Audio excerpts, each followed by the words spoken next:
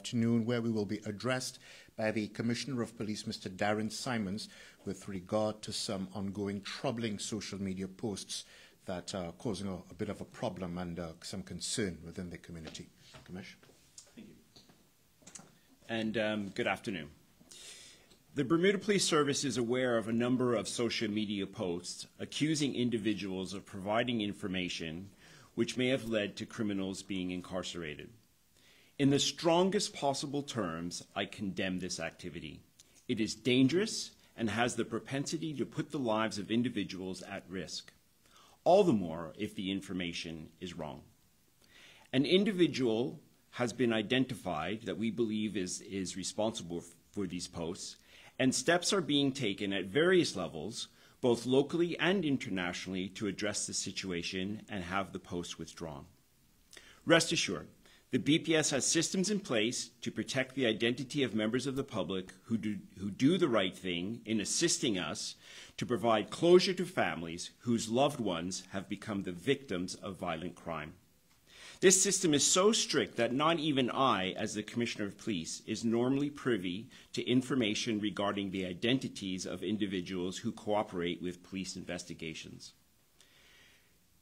In terms of protecting members of the public or people themselves, we have very robust systems in place to assist those who help us bring criminals to justice. And this ranges from things like giving advice to putting safety plans in place at the very lower end, to the prosecution of witnesses for intimidation or the prosecution for witness intimidation, and if required, where individuals give evidence in court, at the very upper end, we have witness protection. I wish to assure the public that any information they provide to the police is treated with the strictest of confidence. And the BPS advises that if you should receive any of these posts or accompanying images, that you delete them and don't share them. Sharing them only further jeopardizes a person's life, especially if that information is wrong. The reality is people can only have two views on this matter. One, from a place that loves Bermuda and wants to see the best for her and abhors these types of posts and all they represent. The other, from a place that doesn't care, or they don't care about who they hurt. Frankly, there is no middle ground. To be clear, the actions of this individual impacts all of us, and apathy is clearly a step in the wrong direction.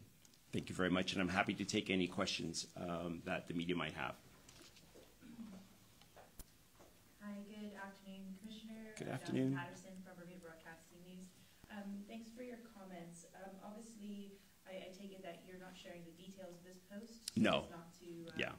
Not to inflame the situation or draw any more attention, other than to just make the point that, one, we take this very seriously. We think the actions are entirely inappropriate and harmful. Can you elaborate on who may be, where these posts may be originating from, whether it's an individual or a person's media? So, just in broad terms, we believe individuals not resident in Bermuda are responsible for these posts. In terms of the, perhaps some of the grievances that they may have police reached out to them to try to bridge a gap of communication? Not with the individual responsible, certainly that we believe is responsible. Certainly at this point in time, it's really about removing the post and examining a range of offenses that may or may not have been committed that. And just, we're working both locally and internationally, to address the matter. I think that's all. Thank you.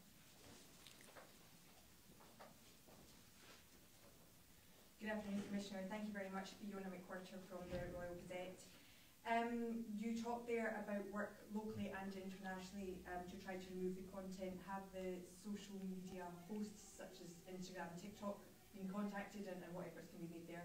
Yep, so we've done that, and certainly in the initial instance, some of the posts have been removed. I think there's a bit of ongoing, so it's a constant sort of checking back with the service provider to get any new posts removed, and working with them to identify individuals from an evidential perspective.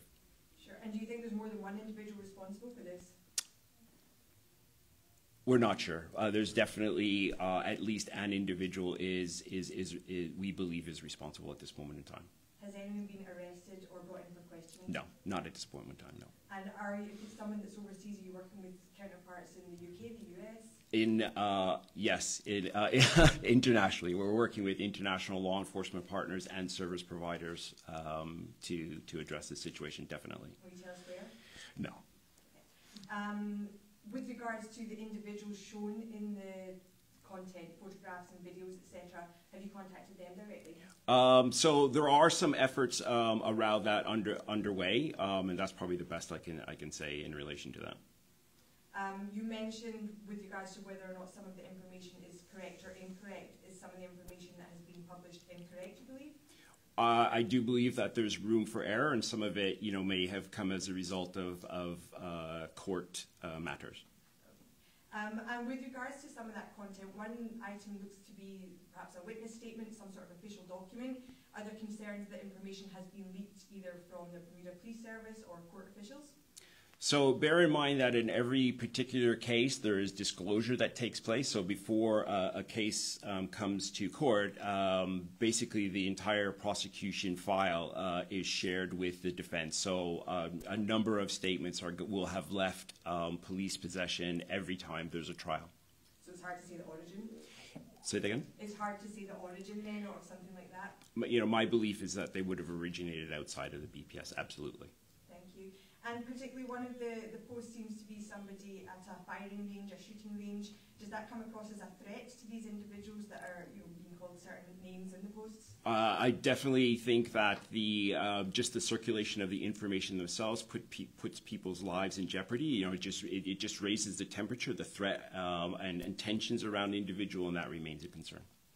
And we hear constantly the message from yourselves with regards to, you need the community to help with the work that you do.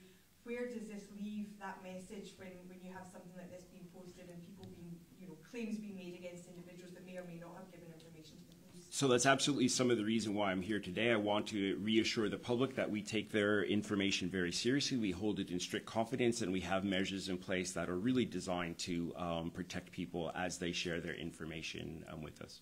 So you would encourage people, if you have information, to continue sharing? Absolutely.